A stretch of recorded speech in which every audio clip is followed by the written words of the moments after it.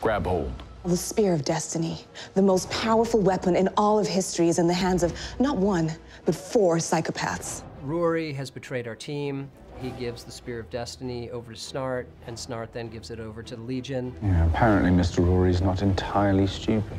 It's sort of heartbreaking because, you know, Rory thought he was doing a solid by his old partner, and it turns out his old partner was using him. And we're gonna make all kinds of fun changes. Now that the Spear of Destiny is in hands of the Legion of Doom, they have the ability to basically create the world, you know, change reality in any way they want. The Legion have the Spear of Destiny. They're like gods now. Doomworld is getting to see if Damien Dark and Eobard Thawne and Malcolm Merlin and Leonard Snart were in charge of, you know, being the architects for reality. What would that world look like?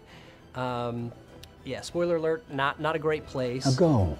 Enjoy your family, spend your wealth. The world is as it should be. I'm going to vomit.